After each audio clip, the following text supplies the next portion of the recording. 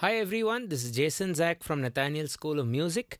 In this three-part series, we are going to explore the major scale in a rather unique way. We are going to look at practicing it, understanding it, and applying it in our compositions or improvisations using intervals, and intervals with respect to the neighbor notes. As music is a dynamic art form, the neighbor notes will be the one before the target and the one after the target. Now, intervals can be looked at in three ways. You can look at intervals with respect to the root of the song. That could be A flat in this case, if A flat is the root, and then everything would be based on the root. A flat in this case, so third, second, perfect fourth, perfect fifth, major sixth, ma. See, we call it in swaras, sa re ga ma pa da ni, or in Western language or in the interval theory usage, we would say things like major third, major second, perfect fourth, perfect fifth, major sixth, minor sixth, augmented, diminished, and all of that, which I will revise in this particular lecture. So intervals can be computed with respect to the root of the scale. They can be computed with respect to the chord which you're in right now. So for example, if I'm on the G major scale, but if I go to the D chord, which is the 5th degree, then you could look at all of these notes with respect to the new root or the temporary root, which would be at the 5th degree. So D, F sharp, A, C. Let's say we are forming a D 7th chord. Now what would be those intervals? It would be 1, 3, 5, 7 flat. Why do we say 7 flat? Because it's a minor 7th interval, as opposed to the major 7th interval, which is not contained in the G major scale. So intervals can be with respect to the root of the scale, with respect to the chord you're in currently, and then intervals with respect to the neighbor tones or the neighbor note. So if you take the scale D major, 2 sharps, right, F sharp and C sharp, with respect to a target note, let's say with respect to A, you can now form a second interval or a third interval or a fourth or a fifth or a sixth or a seventh or an octave or anything else beyond the octave as well. So from A, diatonically speaking, diatonically basically means from within the scale, diatonic. So if I take A, diatonic second would be B, not B flat. Why? Because we have committed ourselves to being in the D major scale. So a diatonic second from A will be B. Similarly, a diatonic second from B would be C sharp. Diatonic second from C sharp would be D, because we are diatonic to the key of D major. Similarly, diatonic third from A would be a third. Diatonic third from B would be D, and so on and so forth. So this is what we are essentially going to practice from a theoretical perspective, from a ear training perspective, and obviously from a playing piano technique perspective. Now, one video might not be enough to cover all the three perspectives of interval practice, which would be theory, ear training, and technique, because theory will also need some notation, which I'm also going to guide you with. So let's make this a three-part series. Stay tuned to our channel. Once the first video drops, it's going to be released within a month's time. So we do one video a week of this. So do stay tuned. You can hit the subscribe button and turn on the bell icon for regular notifications. And also feel free to leave us a comment with what you thought about the lesson and also what you'd like to learn next. Any other topics that might be a challenge for you, you can let us know. Also, my handwritten notes and the staff notation for this entire series will be available on our Patreon page. So in a nutshell, part number 1 is going to be dedicated to music theory, the notation, and what are the intervals called and how are they formed. Part 2 will be a series of incremental ear training workouts where you're going to sing all of these neighbor intervals, all of their qualities, major, minor, along the axis of the target note. And last but not least, we will practice them on the piano. And for the entire lecture, we are going to look at 2 keys. It's always good to learn 2 scales at a time or 2 keys at a time. We look at the key of D major, 2 sharps, and B flat major, 2 flats. Okay, so now on to the lesson. Get your keyboards out. You can pause the video if you want and stay tuned till the very end. All of these concepts are very important. Let's get cracking. So first of all, broadly, the types of intervals in music. We give an interval a name as well as a number. So you will have major, minor, perfect, diminished and augmented. These are the 5 interval qualities in Western music. And in Indian music, how it generally works is you'll have sa re ga ma pa da ni, and then anytime you say sa re ga ma pa da ni, those are in reference to the major scale. So if you say ga, just ga, then the ga of D major would be the major third, F sharp. But then if you say komal ga, komal 3, komal generally means flat. So komal ga would be F. And then if you say ma, you have the G. That's your normal ma or your perfect fourth. If you say tivra ma, the G becomes G sharp. So in Indian music, there's a way of tackling interval naming, komal, tivra or shuddh, meaning it's within the major diatonic scale. And in the Western world, we have major, minor, perfect, diminished as well as augmented. So the major, minor or all these names are the quality of the interval. A major generally sounds a bit more positive, while a minor sounds a bit more pensive. Even if you take a major 6th, major 6 sounds very grand or epic, while a minor 6th has a more mysterious attachment to it, and so on and so forth, right?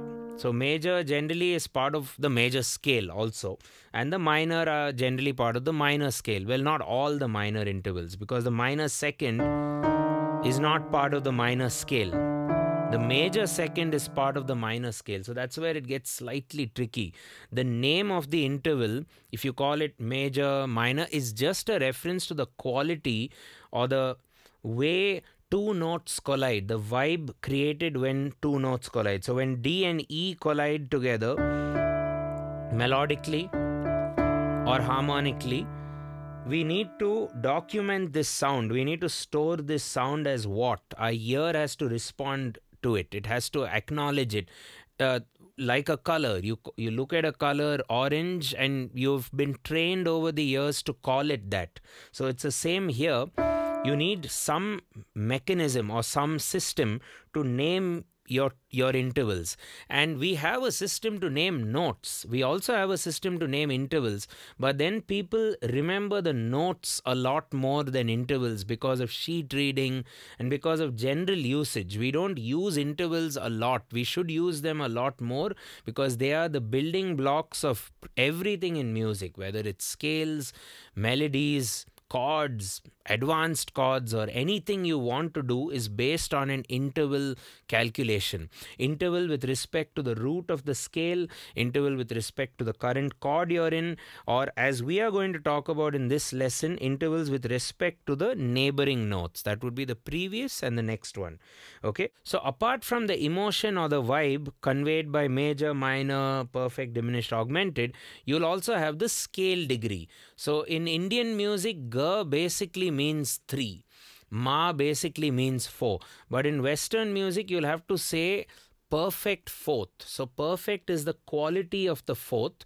So you say perfect fourth, and when you write it, there's an abbreviation. You'll write small p for perfect. You'll write big M for major.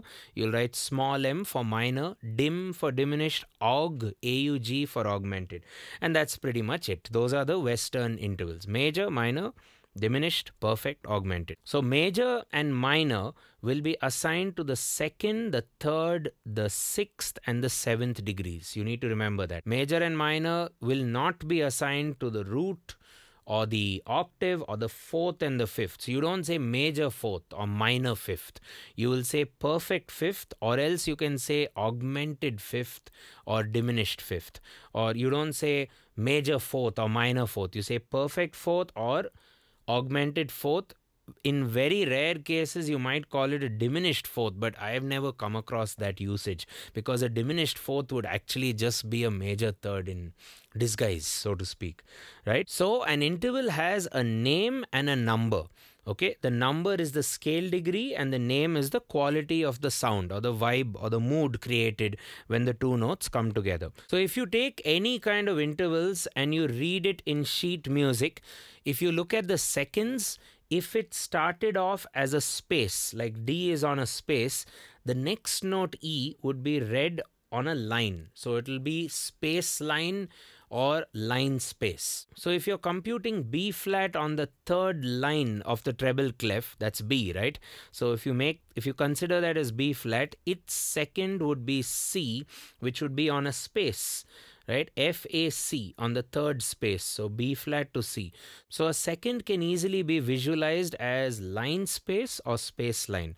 Thirds are very easy to visualize. Thirds would basically be space space or line line, depending on where you started. So if you take G, G's third would be B. So if you know your notes of the treble and the bass clef, E, G, B, D, F, the lines, F, A, C, E, the spaces, these are the real ones. And then under E, you'll have C. Again, under C, you'll have A. And then E, G, B, D, F, you go further up, you go A and then the higher C.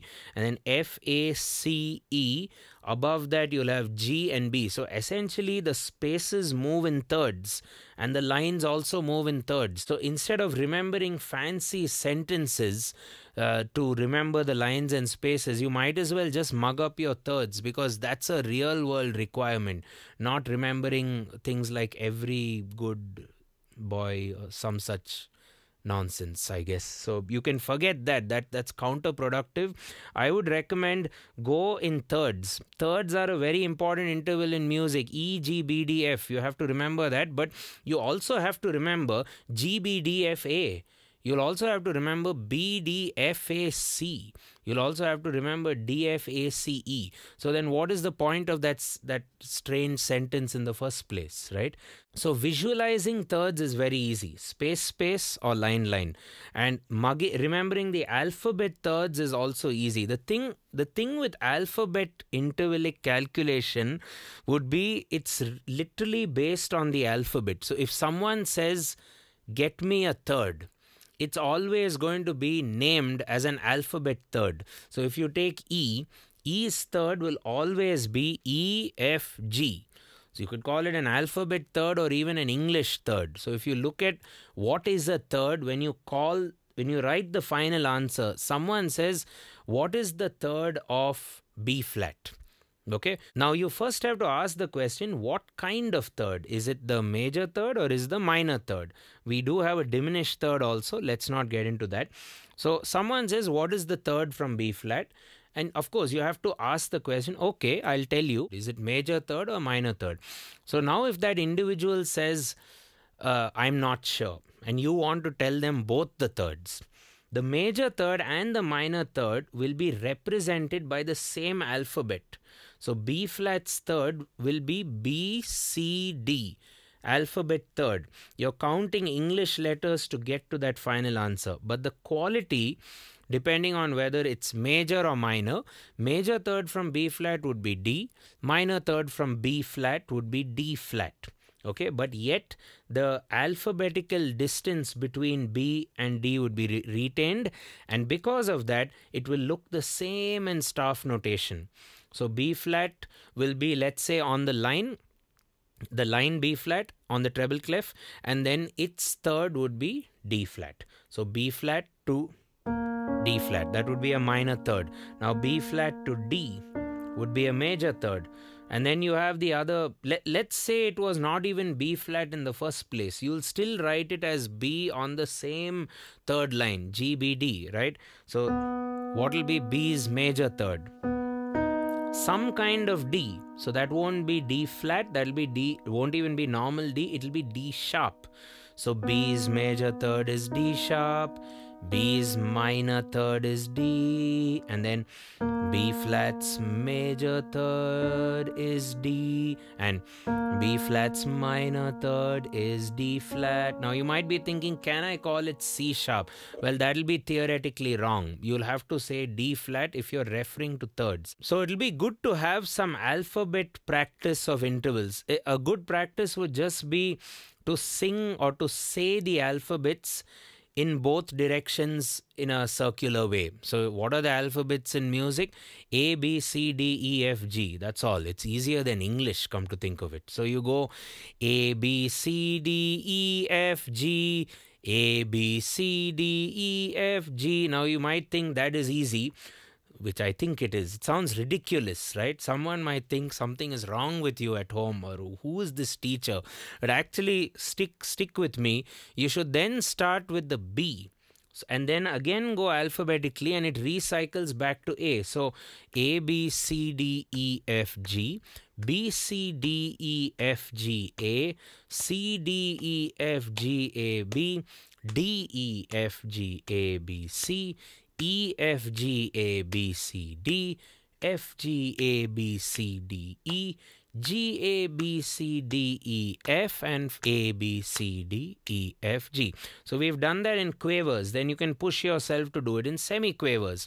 A, B, C, D, E, F, G, B, C, D, E, F, G, A, C, D, E, F, G, A, B, D, E, F, G, A, B, C, E, F, G, A, B, C, D, F, G, A, B, C, D, E, G, A, B, C, D, E, F, and so on. Don't forget to also count these alphabets counterclockwise. So then it'll be A, G, F, E, D, C, B, B, A, G, F, E, D, C, C, B, A, G, F, E, D, D, C, B, A, G, F, E, E, D, C, B, A, G, F, F, E, D, C, B, A, G, G, F, E, D, C, B, A. Now, even I'm going to watch this edit and see if I got it right. I hope I did. And it's something you need to keep practicing over time.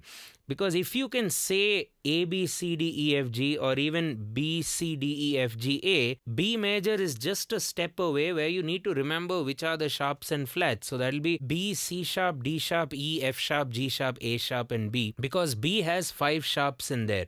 B flat major, on the other hand, still starts on the B but has 2 flats. So you continue saying B, C, D, E, F, G, A and append the flat suffix to B and E, because those are the 2 flats. So it's going to be B flat, C, D, E flat, F, G, A, B flat. And while you narrate this and while you write it, I'd also encourage you to draw the piano shape of each of these scales, as we are mostly pianists watching this.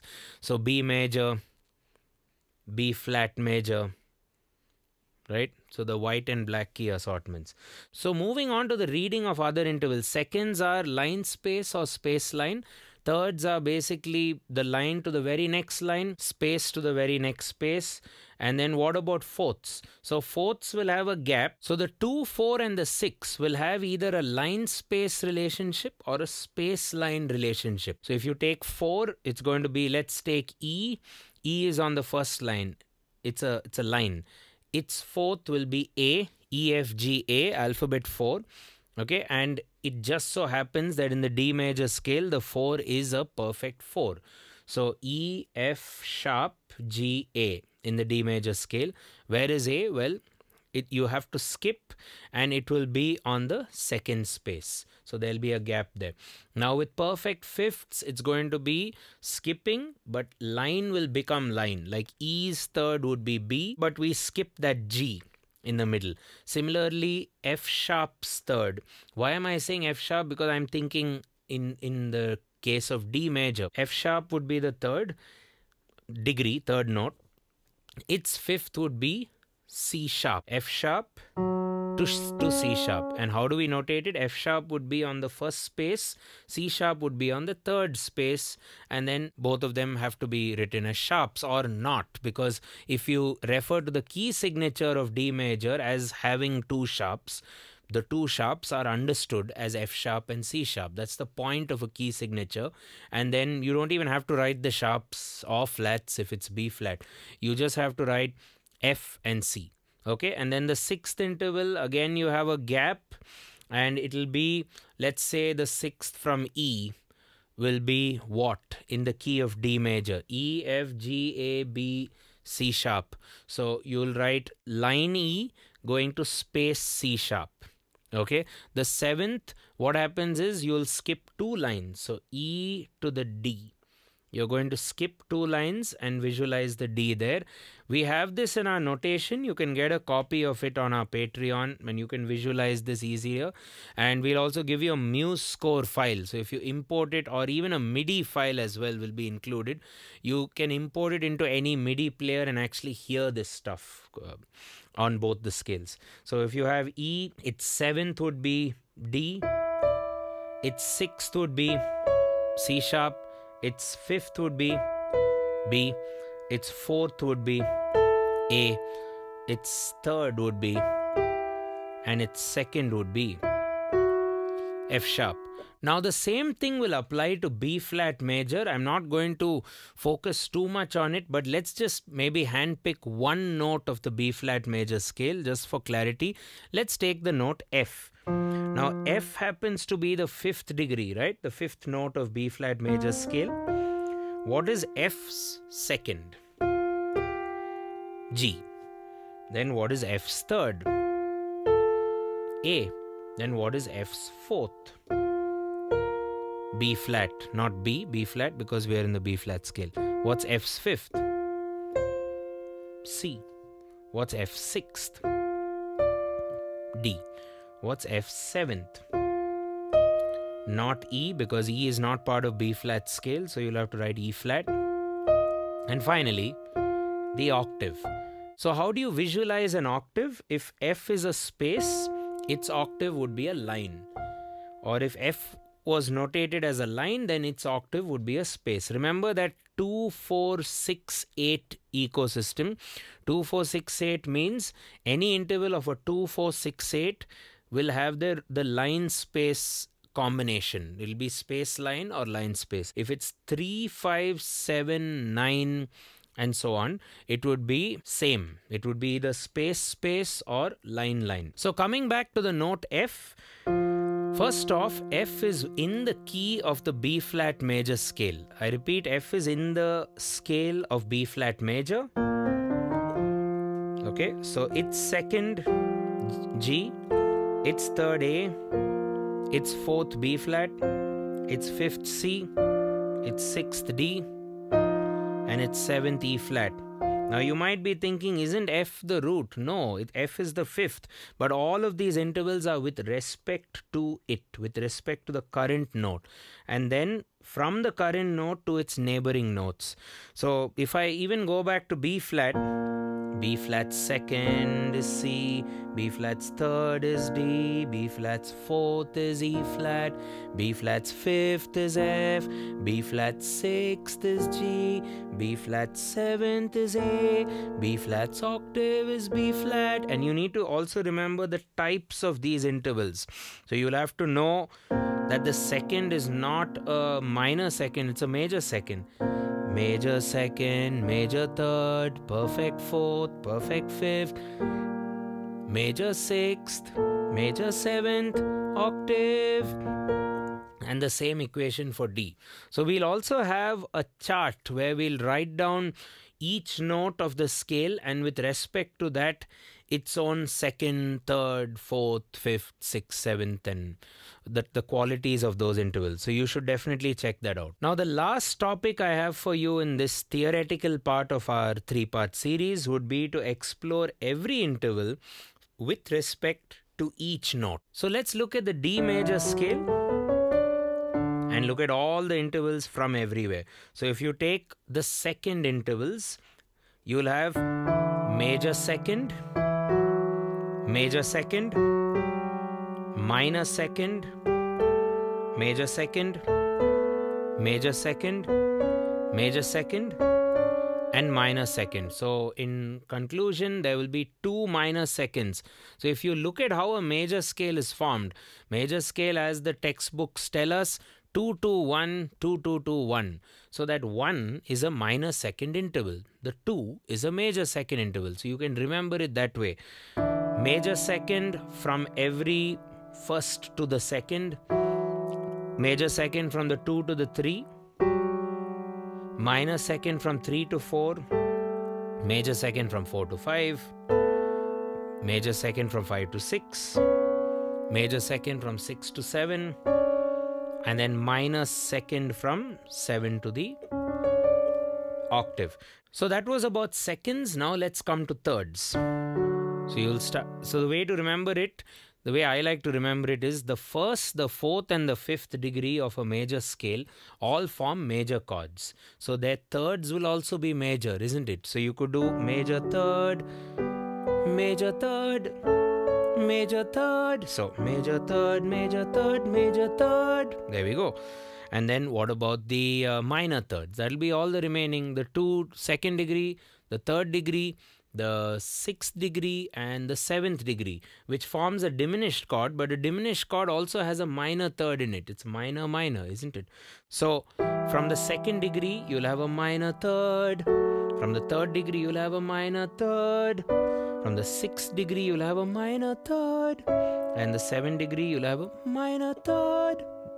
Okay, that also forms a diminished. So you'll have a major third, minor third, minor third, major third, major third.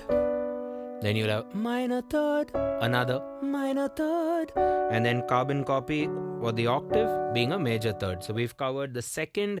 Where are the minor seconds in the seconds? From the third to fourth degree and from the seventh to the octave. What about the thirds again? Some are major, some are minor. Which ones are major? 1, 4, 5 major. Which ones are minor?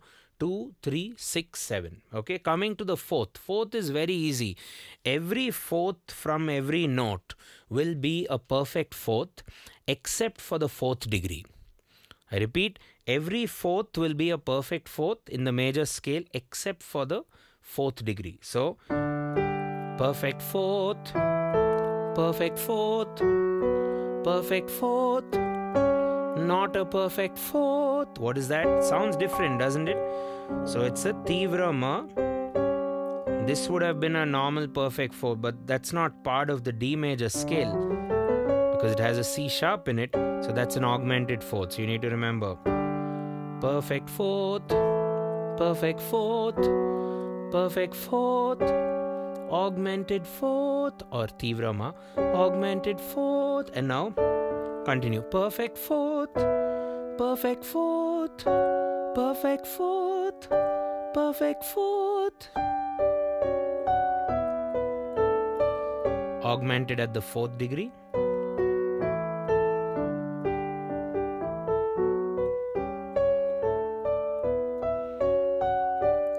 Okay, and what about the fifth? So you need to remember that because in any major scale it's going to hold good. We'll revise it before this part ends on the B flat major scale. So you have to memorize this. We have a chart to help you remember. Okay, so now you'll have the fifths. We've covered 2, 3, 4. We're on fifth. So perfect. Everything's going to be a perfect fifth except for the seventh degree. The seventh will be a diminished fifth. So let's walk that through. Perfect fifth, perfect fifth, perfect fifth, perfect fifth, perfect fifth, perfect fifth, diminished fifth. See, that forms the diminished chord, right? The tritone. Diminished fifth, perfect fifth, seventh degree is diminished, all the rest are perfect.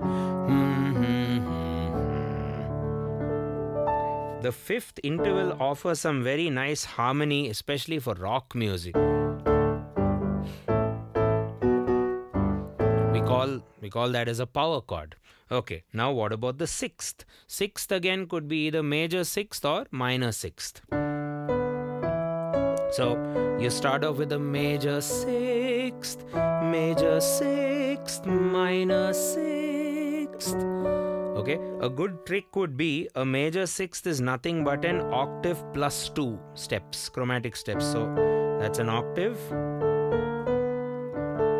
plus 2 will give you a major sixth. Major sixth, major sixth, that's 1. So minor sixth also sounds different. Minor sixth, major sixth, then major sixth, then minor, and then major. So major, major, minor, major, major, minor, minor, major.